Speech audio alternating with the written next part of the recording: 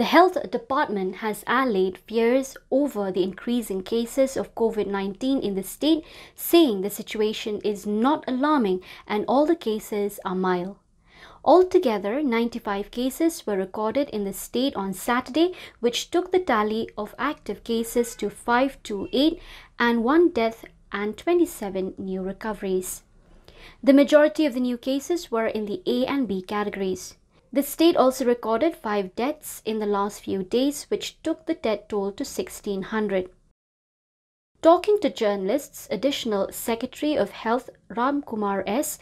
admitted the spike in new cases in the last few days, but added it has been a countrywide phenomenon. Stating that the new cases are of an Omicron subvariant, he said genome sequencing is being done on a regular basis.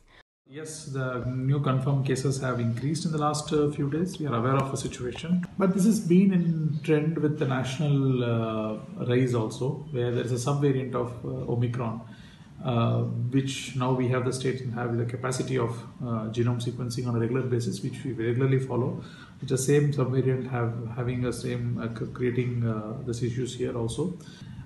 Despite 460 plus active cases and etc., most of them are in home isolation. Only 46% of them, sorry, not 47, 46 of them are in category A and B of this thing. Some of them are in C categories. Ruling out any plans to impose fresh restrictions, he said people have learned to adapt to the new norms and live with the virus.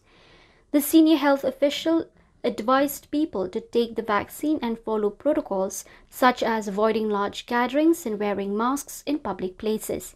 The main precaution has to be followed of trying to be social in terms of social distancing to the maximum method possible, not having big gatherings, wearing masks in public places, and most importantly taking vaccination. It may be added that the Meghalaya government has expressed concern over the surge in COVID-19 infections and has urged citizens to follow the requisite protocols to prevent further transmission.